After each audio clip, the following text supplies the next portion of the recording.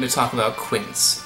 Quince is as you see, a very bumpy, ugly looking, sort of pear-shaped fruit. It's actually not something that you normally can eat straight. There are a few different varieties of it, and I've heard some of them are actually ones that you can eat raw, but I'm guessing this is probably not one of those varieties because it's more common to find one that you can't eat raw. It's the only fruit that is part of the cydonia genus, which is part of the same family as this thing. It's an apple. It can be added to a lot of dishes, like apple dishes. You can put in like apple pie or apple sauce, and it's supposed to add like an extra kind of like flavor to it.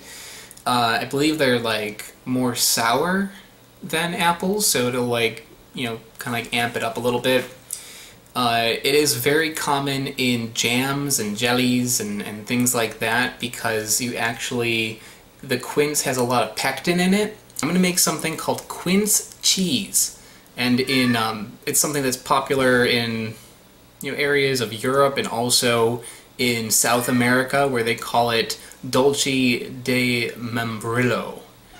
It's like a similar thing to this. This is guava paste. It's basically just kind of like a block of guava and sugar, kind of like solidified into like a jam.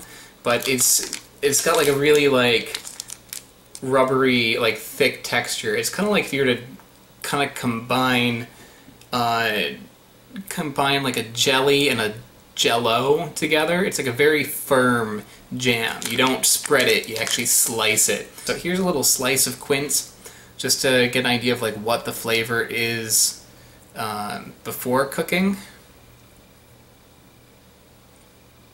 It smells like a green apple.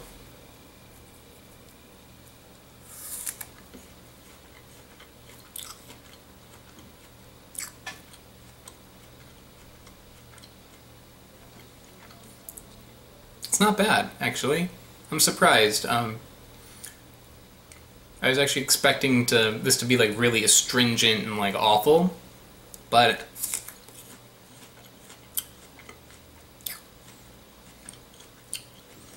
tastes good. It tastes very similar to an apple, but more like a green apple, and it's more sour.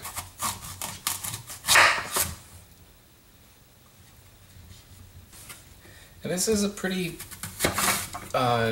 time-consuming process. I mean, I'm gonna try to save corners a little bit by not peeling it and stuff like that, but it still is going to take probably like an hour to cook, and then another like a few hours to complete. I think you have to like dry it out. So we'll see how long it takes. But this is like a full day, basically. Luckily, I don't have anything better to do today, so this is perfect time. My instructions say just to kind of coarsely chop it. I think this will just make it cook faster.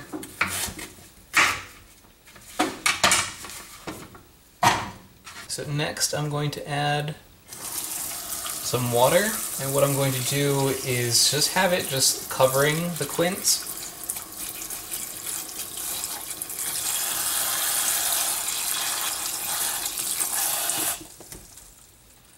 So I'm going to turn on the heat and bring it to a boil. And once it starts boiling, you keep it going for about an hour. Or at least until the fruit is soft. So some recipes say 30 minutes, some say an hour. So I'm gonna see how it is at 30 and then go from there. Okay, I took the cores and I put them inside this strainer and put them inside the pot just to get out like a little extra pectin.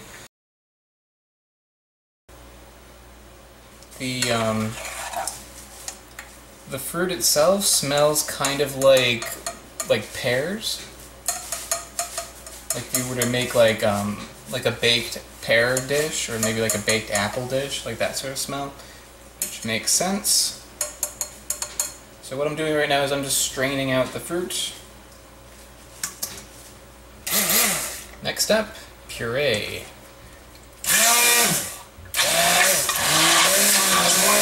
I've pureed this to the consistency of like baby food. It's like really, really fine. And next you need to like re-measure the puree and add it back to the pot. So I'm just going to do this little bit by little bit. I measured 1.5 cups of puree, so I'm going to put in 1.5 cups of sugar.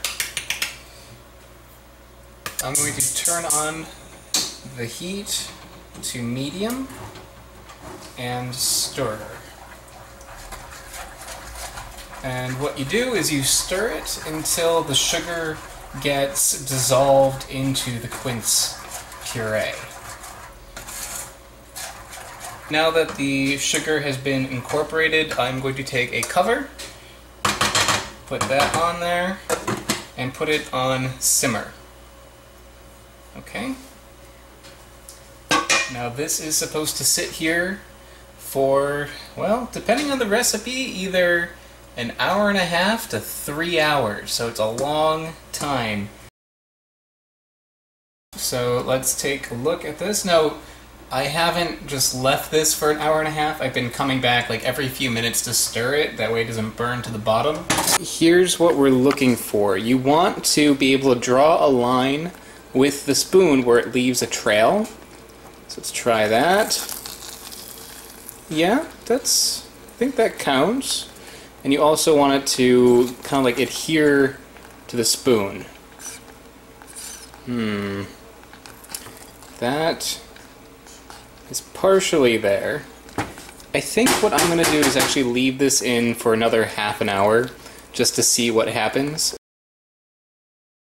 Let's take a look at what's inside.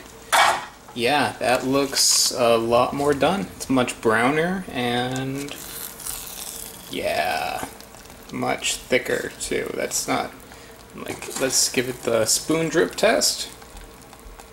Yeah, it's gotten much thicker, so I think we are done. So this is just going directly into a greased pan. If you have parchment paper or even like wax paper, grease that and put that in instead, because I think that would probably be a good idea. What I'm going to do next is let this cool. So I'm just going to leave this here on the counter. We are cool. It actually is already pretty firm. I think that even as it is now, this is pretty close to the right consistency as it should be. But there is another step, another long, arduous step, where you dry it. You set the oven to the lowest setting. For me, it's 200. If you've got less than that, that's probably a good thing. And you put that right inside. And what you want to do is dry it for about 1.5 hours. Now, because I am using an oven that doesn't have a drying setting and it's relatively high, maybe I can do a little lower. Yeah, because my setting is pretty high. I'm actually going to leave this cracked open. That way air can get in and help draw out the moisture a little bit. It's like if you were to like try to make like dried fruit or something.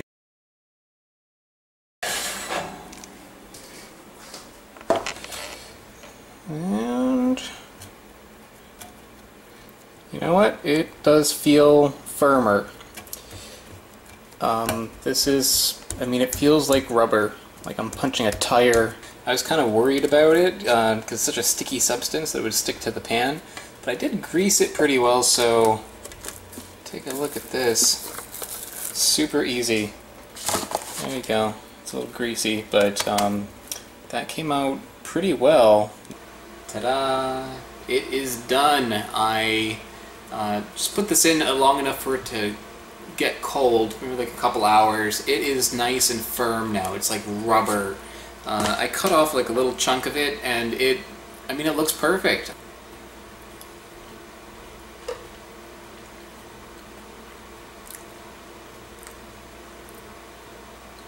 That's good. It tastes like dried fruit, but with like the texture of like a fruit roll-up. If you were to do this with just like apples, I think that it probably would just taste like sugar. But because quince is not like super sweet and it's got a sour element to it, this works out pretty well. A lot of the recipes I've been seeing for quince cheese actually called for vanilla beans and lemon juice. I didn't put that in there. I think that if you put that in here, it probably would taste better. But just straight like this with just quince is also pretty good. So if you've made this, now that you have it, what do you do with it? Well, you can put it on sandwiches. It's really good. You can use it kind of like in place of like jam, but instead of, you know, spreading it, you cut it. So the first time I had anything like this was actually guava paste, and I had that at a restaurant in Miami. It was like a Cuban restaurant, and how they served it was between two pieces of this soft cheese. I'm using queso de frere, which is like a frying cheese, but it was like another type of like fresh cheese.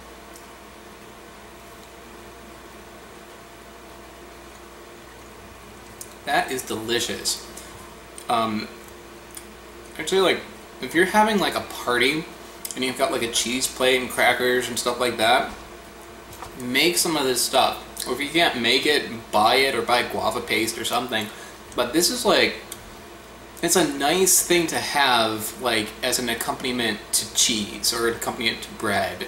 I'd say, like, and it's nice that you can kind of like slice it like you can cheese, so you can kind of layer it pretty well. I like this. I think I would actually make this again and serve it like at a party or bring it to a party. It's just kind of like a very like unexpected thing, but it's interesting and it's tasty. And this is like a fun thing to do. It's totally not worth it like monetarily or time-wise. You can go to the store and buy like a brick of guava paste for like $1 or $2. This stuff takes all day. It's very expensive. It's very time-consuming. You use gas. You gotta kind of watch the stove. It takes a lot of work, but honestly, I'm still glad that I did it. I wasn't sure exactly what to do with my quince, and I think this was a good solution to it. So if you got a quince, try making quince cheese, try making quince jam or bake with it. It's got a lot of good uses. It's got like an interesting flavor. But yeah, that's all I have to say about quince. So thanks for watching. Take care. Bye.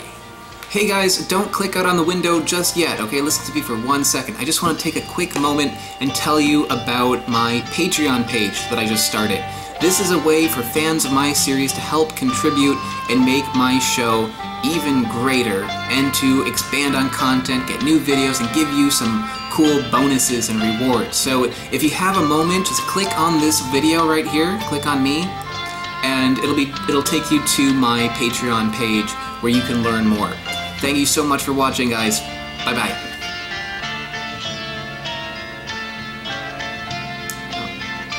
I made this video too long. Yeah, you can, if you don't want to go to the Patreon page, it's okay. You can also click on one of these fruit videos. There's one over here. You can go to the next episode, and you can go down over here to go to the last week's episode, and yeah. Oh yeah, subscribe. Subscribing is helpful, and like it's good. Liking it is good. And leave a comment if you want to leave a comment. You know, tell me what you think. If you liked it, you hated it. Yeah. Okay, that's it. Bye bye.